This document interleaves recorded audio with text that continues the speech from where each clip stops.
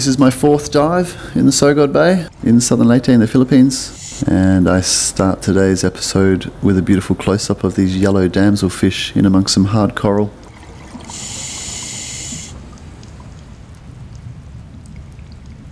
Nudibranchs or sea slugs are very common on all of the dive sites of the Sogod Bay.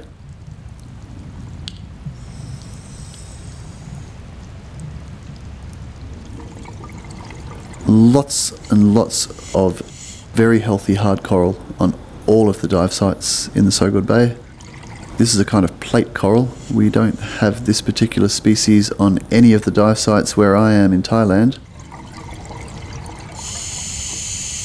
And you can see in this shot just how many different species of coral in a tiny section of reef. And that's a feather star. Lots of different kinds of anemones.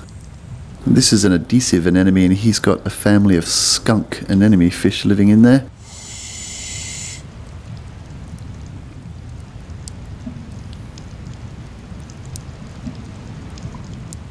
This is a burrowing sea cucumber, and he's straight out of a horror movie really.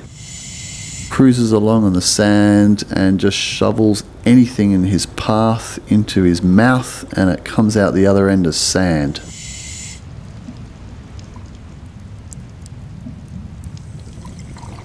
This is an unusual kind of starfish. I was hoping to find a harlequin shrimp on there, but it wasn't to be. Fimbriated moray, doing what morays do best. That's how they breathe. By opening and closing their mouth, they run water over the gills. This is another kind of moray. He's called a white-eyed moray, and I was lucky enough to come across him out of his hole. He's swimming around on the reef looking for something to eat, and it's pretty clear how they get their common name from those big white eyes.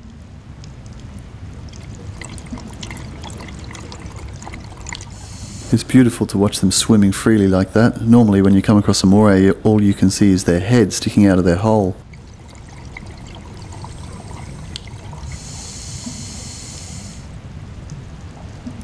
And I finished this episode with this shot of a small school of big-eye snapper. It's called the Sogod Bay, and it's in southern Leyte in the Philippines.